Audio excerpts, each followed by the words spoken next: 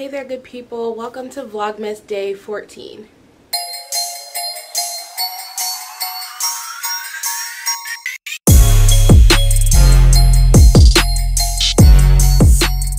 Cannot believe it. We are beyond the halfway point. We are on day 14 of Vlogmas and my mind is blown.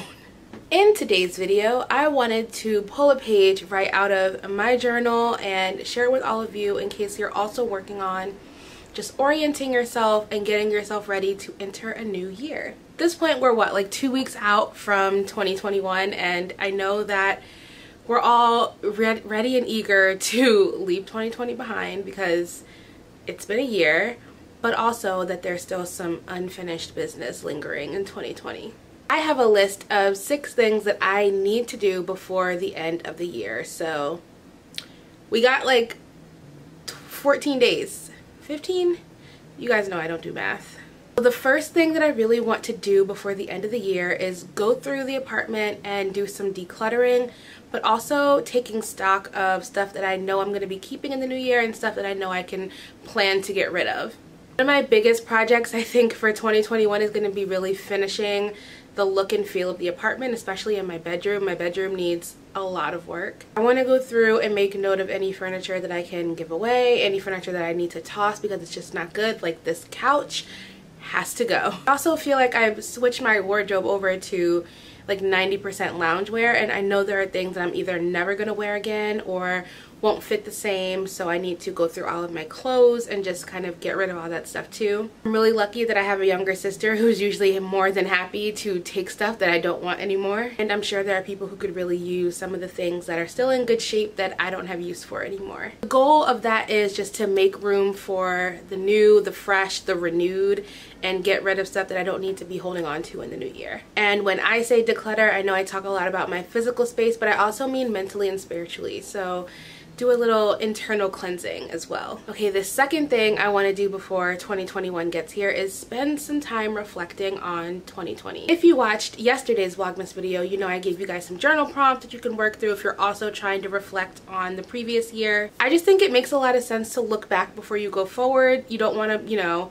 close out anything with any unfinished lingering business, and you don't want to bring unnecessary things into the new year, so it's better to just lay it all on the table, sort through what you have, and then move forward from there. So I've already done a little bit of reflecting in my journal, but I still think while the year is ending, especially during the holidays when we're spending so much more time thinking about what we're grateful for, focused on family, focused on tradition, and the spirit of the season, even though this holiday looks completely different than other holidays have looked, it just feels like a really good time to reflect on all that this year has brought, the good and the bad, and decide what needs to come with me into the next year. The third thing that I really need to do before this year is over is finalize my 2021 goals. A few vlogs back I showed you guys the Power Sheets goal planner that I'm going to be using to set and track my goals, but I'm still kind of in that brainstorm phase about what those goals are even going to be. For me, one thing that has always helped me narrow down my goals is putting them into categories. So there's like business, personal, life, career, health, spirituality, home, just so I can kind of divvy up where I need to be setting which goals and where and why, and I don't end up setting goals that I know I don't really care about or I'm not really going to focus on if I'm able to sort them into those individual categories. The fourth thing I need to do before 2020 is over is spend some time connecting and just appreciating the people in my life. Obviously that has to be done virtually for the most part because of the situation that we're currently in globally, but I don't want to end the year out without really letting the people who I love know that I love them. Especially, I think this year has made us realize how much we should not take the ability to express love for the people in our lives for granted, because now we're doing it all through screens. I love getting mail that's not bills, so I'm going to be really intentional about this week getting my Christmas cards in the mail so that people who I would normally get to see around this time of year that I'm not going to get to see can at least get a little something from me to know that they're on my mind and I'm thinking of them. I'm trying to set up a couple of end of year Zoom happy hours and coffee dates too, just because I think it just helps right now as you close out a year to really remember the people who were in your corner in the previous year that you want to still be in your corner in the next year.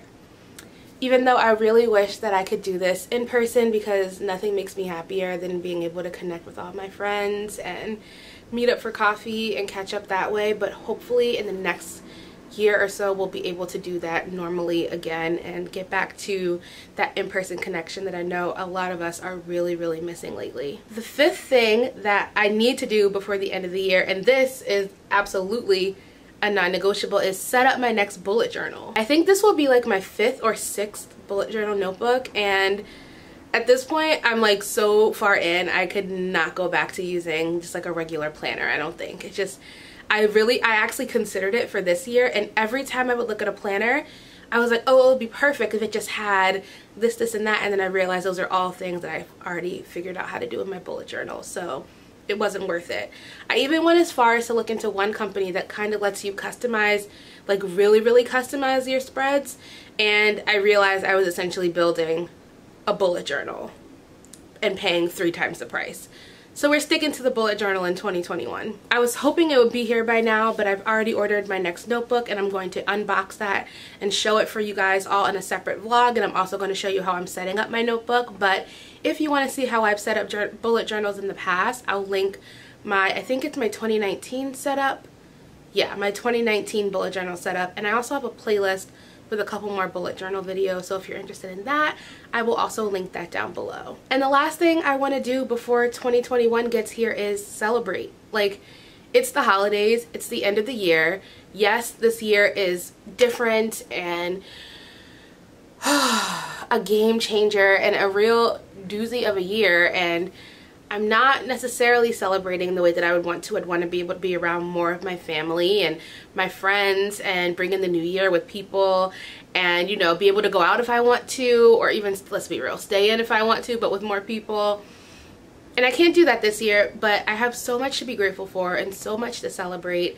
I am going to get to see my parents on Christmas, so I just want to end the year on the highest note possible and celebrate and be grateful and be glad that, you know, I'm seeing another year with the people that I love, because that is nothing to take for granted.